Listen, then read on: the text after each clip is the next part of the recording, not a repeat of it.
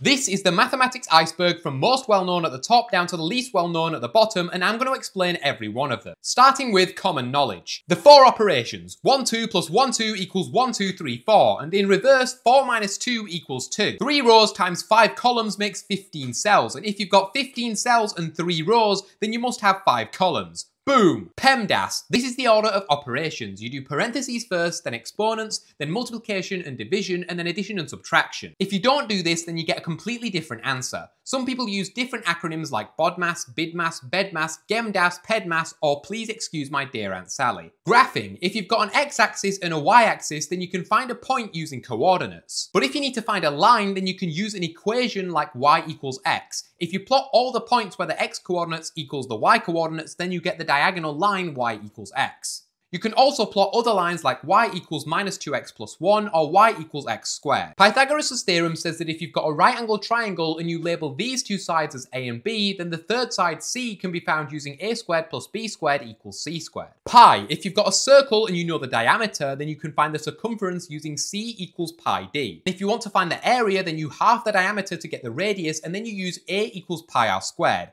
Pi is just a really long decimal number. Systems of linear equations. If you've got two unknown variables instead of just one, then you need two equations to solve it. What you do is you look at the coefficients of one equation which match the coefficients of the other equation or match with a multiple. In this case, we have a match with a multiple, so we multiply the entire equation here by 2. So we now have a matching coefficient, and we can subtract the second equation from the first equation to get a single variable equation and solve for one variable, then substitute to get the other. But not all equations are linear. Some equations take the form ax squared plus bx plus c equals 0, and to solve it, you can either be a skibbity sigma and use the complete the square method, or you can be an op and use the quadratic formula where you just plug in the coefficients a, b, and c into the formula to get x. AP Calculus. To find the steepness of a straight line, you just take any 2 points on the line, form a right angled triangle, and use the equation changing y over changing x to get the gradient. But if the line is curved and you want to find the gradient, then you can't just pick any 2 points, you stupid little leprechaun with no legs. Because the gradient at this point is different to the gradient at this point. So if I want to find the gradient at this point, then I have to move the other point closer and closer and closer and closer, and the closer I get, the more accurate the gradient. So to find the exact gradient, we want the limit as the change in x tends towards 0 of the change in y over the change in x. And this is known as the derivative of f of x or f prime of x. And it turns out that for any polynomial function, to find the derivative, you just take each term, multiply it by the exponent, and then reduce the exponent by 1. You can also go backwards by taking each term, adding 1 to the exponent, and dividing the coefficient by the new exponent. This is called integration. Numberphile fanboy. On one Thursday morning, Numberphile posted a video titled 1 plus 2 plus 3 plus 4 plus ...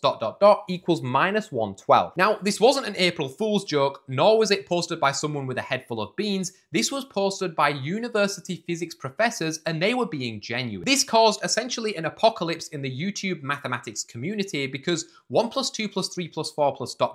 is infinity. Numberphile pulled a massive unqualified tutor and simplified the concept to the point where it was actually incorrect. What they should have titled it is 1 plus 2 plus 3 plus 4 plus ...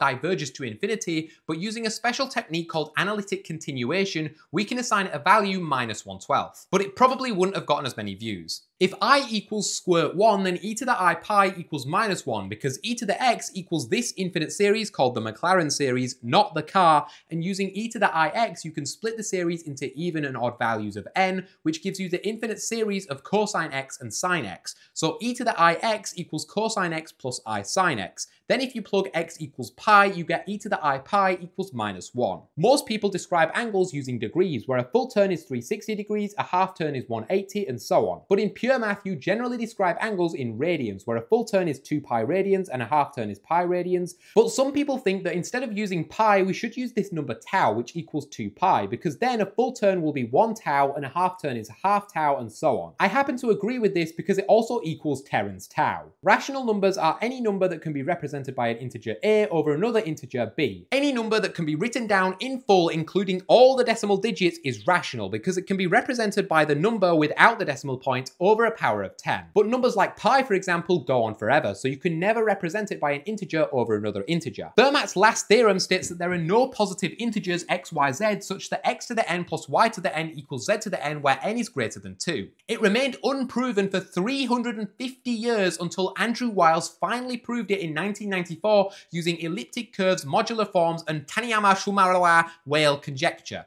Yes! Nailed it. Mandelbrot set. Start with z0 equals 0, then pick a point c, which is a complex number in the complex plane, and plug it into this equation again and again and again forever. If the sequence of z's diverges to infinity, then the complex number c is outside the Mandelbrot set, and if it doesn't diverge, then it's inside the Mandelbrot set. If you plot all the complex numbers in the Mandelbrot set using the real axis and an imaginary axis, then you get this fractal. In topology, a donut is equal to a mug, and if you don't understand anything else about topology, then just be happy that you still have good mental health and you don't have post-traumatic stress disorder from learning topology. Taxicab numbers are the smallest numbers that can be expressed as the sum of two positive cubes in n different ways. E.g. taxicab 2 equals 1729 since it's the smallest number that can be expressed as the sum of two positive cubes in two different ways. Leonhard Euler was a Swiss mathematician and physicist who essentially invented most of modern mathematical notation, and Carl Friedrich Gauss was known as the Prince of Mathematics and was famous for the fundamental theorem of algebra, Gaussian elimination, and his early works in non-Euclidean geometry. If you take a strip of paper and twist one side, then connect it together, you make a Mobius loop, which technically has only one side. Phi, or the golden ratio, is equal to 1 plus root 5 over 2.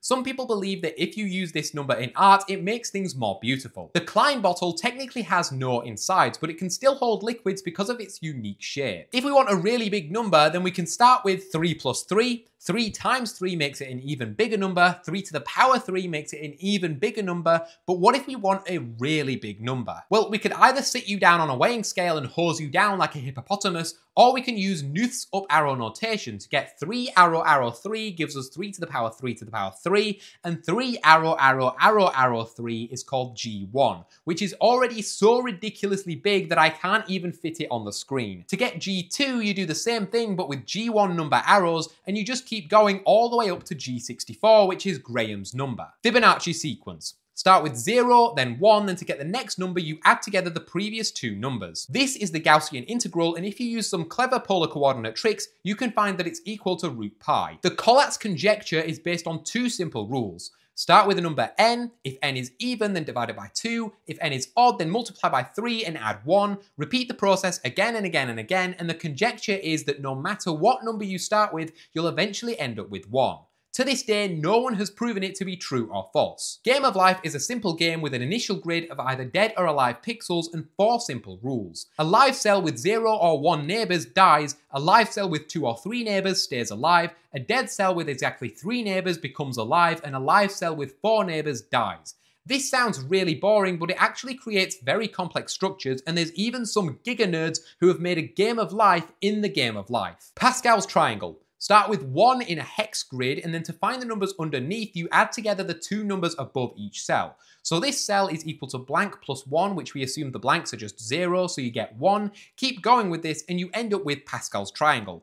This has some really cool properties, like if you colour in only the odd numbers, you get the Sierpinski triangle. The Basel problem asks for the exact sum of the infinite series 1 over n squared from n is 1 to infinity. One day, Leonhard Euler oiled himself up and got to work by treating sine x over x like a polynomial, as you do, and expanding its infinite product of roots, then comparing the coefficients of x squared to get that the infinite sum is equal to pi squared over 6. Obviously. A perfect number is an integer that equals the sum of its proper divisors excluding itself. Mersenne primes are primes of the form 2 to the p minus 1, where p is also prime. For example, 2 to the 3 minus 1 equals 7, or 2 to the 5 minus 1 equals 31. It turns out that every even perfect number can be written as 2 to the p minus 1 times a Mersenne prime. The OEIS stands for the Online Encyclopedia of Integer Sequences. It's basically a massive database of all the known integer sequences. So if you input basically any sequence, it will tell you the name of the sequence, its formula, related sequences, and where it appears in mathematics.